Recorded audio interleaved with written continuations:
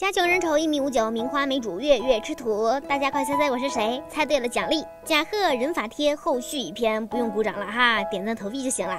老规矩，简单回顾一下：德川幕府统治时期，德川家康忌惮忍者的实力，于是假借选新任将军的名义，从甲贺和伊贺挑选出10名忍者，分别代表不同的阵营奋战。最终活下来的人，他所代表的阵营就是新任将军的继承者。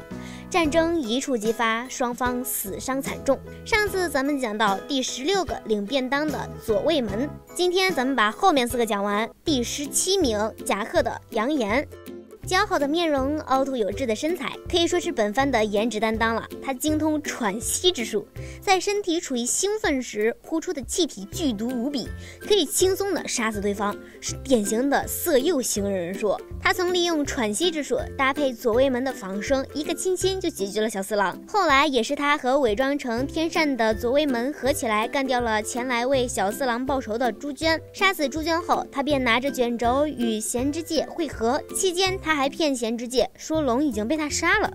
そうか、ようやった。怪我はないか。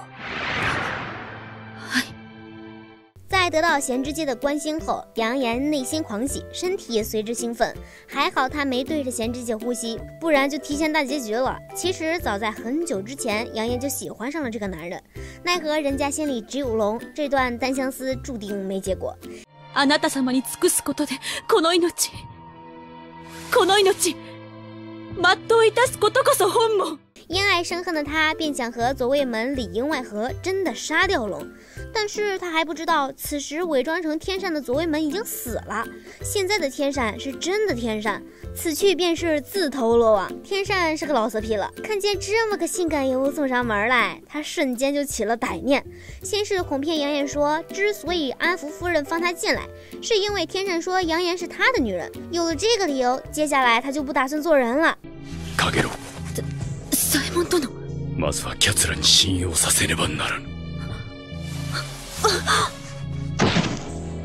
杨岩这才意识到这个男人不是左卫门，因为左卫门知道自己的忍术，不可能提出这种要求。但是为时已晚，后来他幻想着眼前的这个人是贤之介，瞬间动了情，吻了上去，天善当场去世。门外偷看的侍卫立马冲了进来，杨艳就这样被关进了小黑屋。龙提议用杨艳做诱饵，引甲贺最后一个人出来，这个人就是贤之介。约定日期一到，复活后的天善把杨艳带到了山上的寺庙，一阵阵凄厉的惨叫回荡在整个山谷之中。天善用一排排毒针射向杨艳，硬生生地扎出伊贺的字样，这对忍者无疑是最大的羞辱。天善想用他凄惨的叫声吸引贤之介，其实就算是他来了，以毒针的剂量，杨艳也活不过天亮。龙实在是听不下去了，踉踉跄跄的跑去救人，结果不但没能阻止，反倒是被天善扑倒在地，马上就又要做点不可描述的事。贤之介终于赶到，打斗之中，天善暂时性死亡。贤之介抱起杨艳，想带她回家。あなたと私に安住の地なぞ。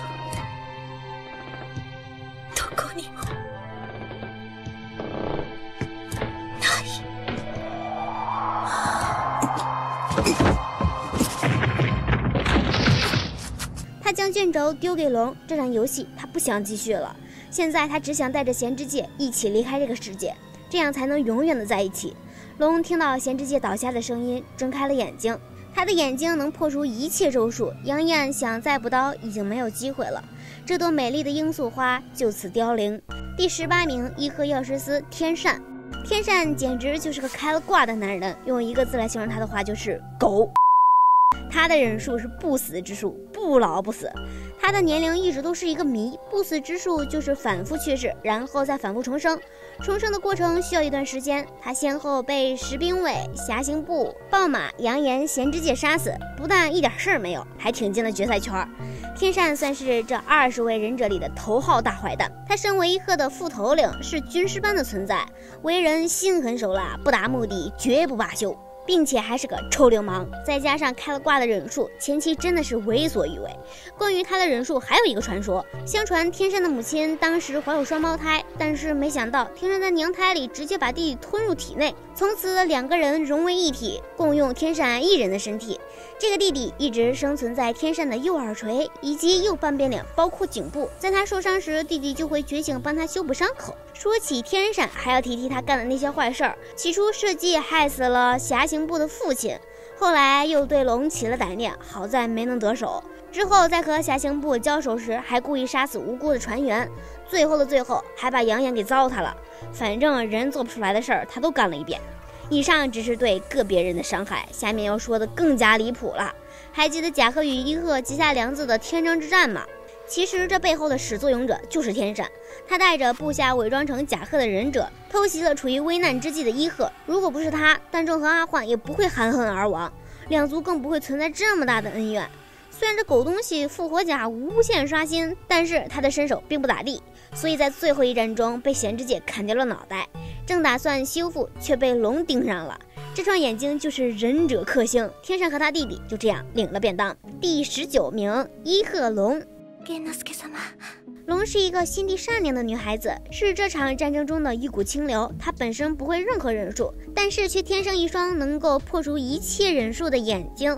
破幻之瞳，他是阿焕从旁系选出来的继承人，和贤之介从小便有婚约，两个人浓情蜜意，互相深爱着彼此。如果不月之战没有解除，这两个人早已喜结连理。刚得知这场战争时，龙不愿与甲贺为敌，他更不愿意伤害贤之介，所以选择自封双眼。之后的行动，龙基本都是被队友带着跑，中途被臭流氓天善捶得美色，还好被赶来刺杀的侠刑部打断。伊贺的其他人对龙可以说是关怀备至，尤其是朱娟。朱娟知道龙放不下贤之介，还帮他偷偷的保留着贤之介的信物。很多人都不太喜欢龙这个角色，站在队友的角度来说，他确实像个拖油瓶，但是作为一个恋人，他却显得那样的至死不渝。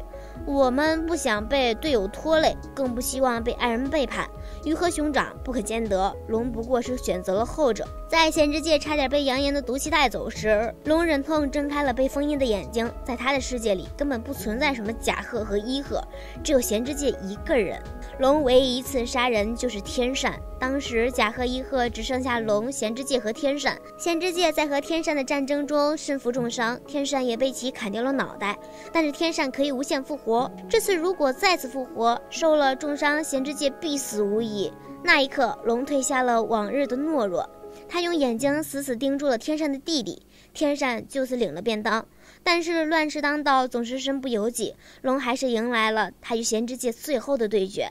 原本和天善一战后，贤之介就已经命悬一线了，此时但凡龙出手，他便能赢。但是最后他选择把活着的机会留给贤之介。大好きです玄之介様。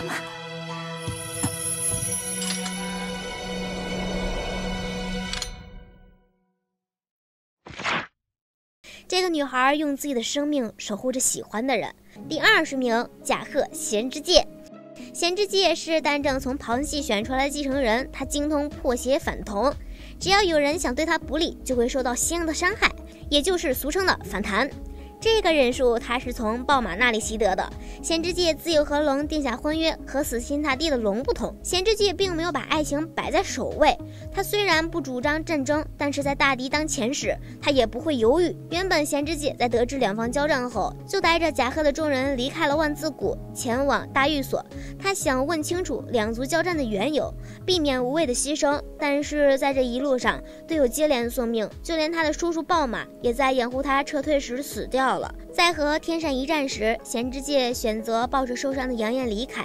他之所以选择杨岩，不过是觉得比起和龙的感情，甲贺的养育之情更加重要。贤之介自始至终都光明磊落，根本不像一个忍者的所作所为。他所做之事都是把大义放在前面，唯一一次替自己做决定，就是和龙最后的战斗。看着为自己自杀的龙，贤之介的内心百感交集。伊賀の勝ちだ。城へ行け。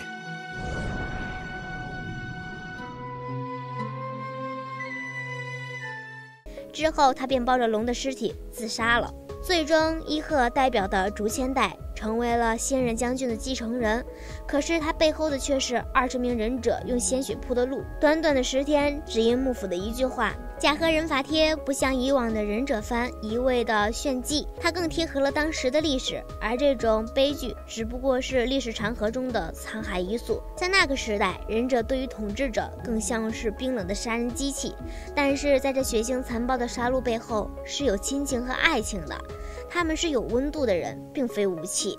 甲贺忍法帖侧重还原了当时忍者身不由己的处境，是一部不容错过的佳作。好啦，今天的节目到这里就要结束了，有兴趣的小伙伴一定要去看看原作，喜欢小美的可以点个关注，别忘了长按点赞，一键3连哦，爱你们，么。